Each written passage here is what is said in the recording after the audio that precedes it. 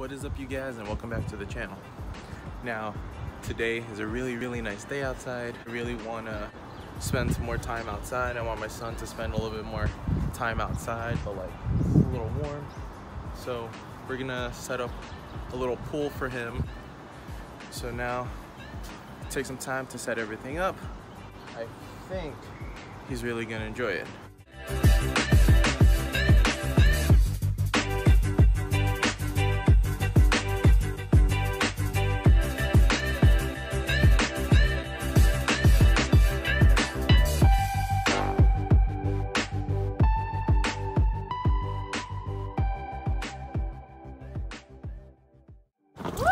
Alright, the pool is finally done. This was the most extra of extra kiddie pools I have ever seen. But you know what? He looks like he's having so much fun in there. Listen, look at Ducky. Look at Ducky. Whee! Go get Ducky. Go get it. Go get him.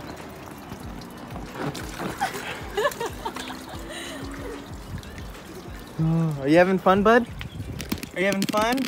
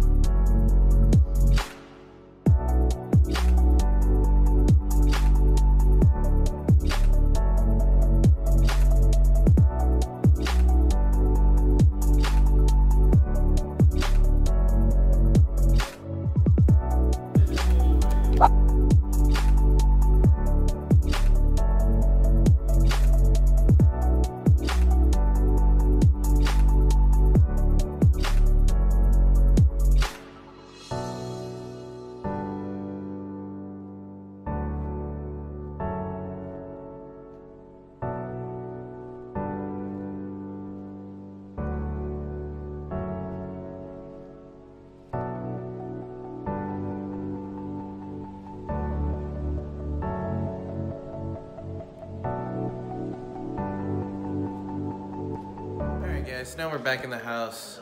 We had some fun playing in the pool outside. I'm testing something out. Now, today I am going to be using this box mix. I don't normally do a box mix, but this is just to test a theory. I'm going to be working with this box mix today, but I'm also going to be adding a mystery ingredient. Now, I don't know if this is going to work. I really want it to work because I want this to all... It was in a list of what kind of projects I wanted to work on, and I figured now is as good a time as any to try it out. I'm not going to tell you what the mystery ingredient is. I'm not going to show you its packaging. I'm not going to show you what it looks like. I want you guys to guess. I want you guys to comment down below, and I want you guys to try and guess to see what mystery ingredient I'm using today. And who knows, maybe with all your guesses will be a next project I'll work on. If I like your guesses, I will work on another project that will have that ingredient that you mentioned. All right, so let's get into it.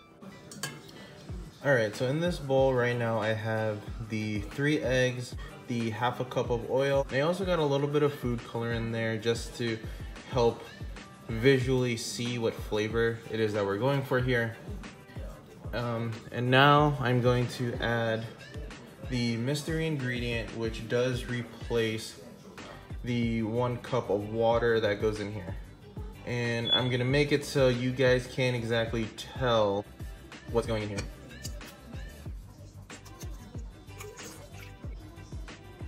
All right, I hope that didn't give away too much. So here's the mix going in now. We're gonna mix this up a bit, and we're gonna pan it out, and then we're gonna bake it.